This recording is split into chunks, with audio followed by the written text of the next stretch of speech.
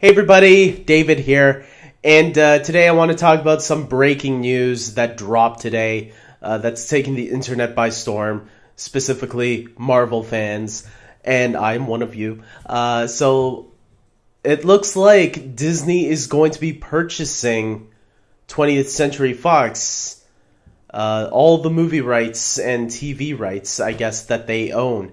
From my understanding, that's from what I understand. So this is crazy news that has lots of fans very excited and has some people like myself kind of nervous about it because, number one, it feels like Disney's creating a monopoly. It's been feeling like that for some time, and hearing this news kind of worries me a little bit. First, let's get into the good news.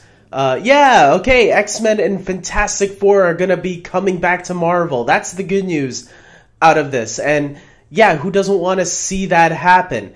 On the bad news side of that, we don't get movies like Logan and Deadpool, or movies like New Mutants, which looks like an awesome subgenre of the X-Men meeting, getting mixed into the horror genre. That's something I have to respect about Fox, is that they are at least experimenting on different ways they can keep this superhero genre alive. And if Disney buys out 20th Century Fox, Disney's not going to experiment like that, I don't think. Now, to be fair, Marvel has been playing around with their cinematic universe in ways where, yeah, they get Ant-Man and make it into a heist film. They get Captain America and make his movie into a political thriller. They just turned Thor into an action comedy. So, would they... The problem is... They wouldn't go as far as Fox would. They would only go as far as their cinematic universe would let them. So yeah, they could mix the subgenre up. But if you really look at Logan does not feel like an X-Men movie at all. If you told someone, hey, this is an X-Men movie, and they watched it, they'd be like, really? This doesn't feel like an X-Men movie? Really? It feels really like a Western, with the superhero characters that we know and love in it. Same thing with Deadpool. Deadpool is definitely a parody of superhero movies because it makes fun of all the tropes that superhero movies have done. And then, like I mentioned, New Mutants as well. Looks like a straight-up horror film. It didn't. If you showed that trailer to my parents, they would think that this looks like a horror movie. This is not X-Men. It's X-Men, all right. See, the mutants, Marvel. So, that's one thing that worries me. And then, even when we move out of the Marvel category, let's remember, if they purchase Fox, if they buy out Fox, that means Disney will also get the rights to movies like franchises like Planet of the Apes, Die Hard, Predator, Aliens. Those are just some franchises that they'll gain control of. Planet of the Apes, I can see Disney playing with that. I can see them continuing it and maybe putting a lighter spin on it. Maybe not. They've done some darker films with the Marvel films. If you look at Thor: The Dark World, that was a pretty dark film. Same thing with Captain America: Civil War and Winter Soldier. They were darker than the usual Marvel films. And then you can even go to Star Wars, which they own now too. Rogue One was a pretty bleak film. So was the Pirates of the Caribbean films can even be pretty dark at times. So I don't think Disney will have a problem with that. And even if they did, they can, like I said, lighten it up. But then you also have Alien and Predator, which are R-rated material films. And I don't see Disney doing Alien or Predator films. And same thing with Die Hard. I could see them rebooting Die Hard one day and then putting a PG-13 spin on it.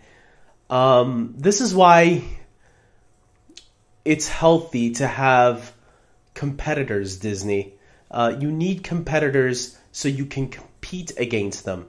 If you take them out and liquidate them, get rid of them, and just make them part of you, that's playing a dangerous game right there. Then you guys are going to get a little bit cocky, and when you start making crappy films, the industry is going to be going down. It's already bad enough that some studios, even the big ones, like the big three, are Warner Brothers, Fox, and Disney. And then you got Universal and Paramount following them close behind.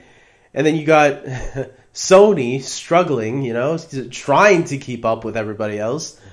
I'm surprised Disney didn't go out and buy Sony, because that would have made more sense, since Sony seems to be dying off slowly anyways. I mean, the only movie they need from them is Spider-Man, and personally I think Disney could probably make an excellent Ghostbusters movie. I'm just saying. So, look, there's some good things about this and some bad things about this. I know, so I was reading an article that says how 20th Century Fox still owns the distribution rights to Star Wars: A New Hope. And that's also another factor that can go into all of this. I don't know. I didn't read too much of the details on that, but it had something to do with that could also factor into this. So there's a lot of reasons why Disney would probably want to do this, but at the same time, I don't think it's a good idea. I hope Disney keeps out of it. I just wish they would just buy X-Men and Fantastic Four back, and if not both, at least Fantastic Four, because I think X-Men is fine where it is with Fox.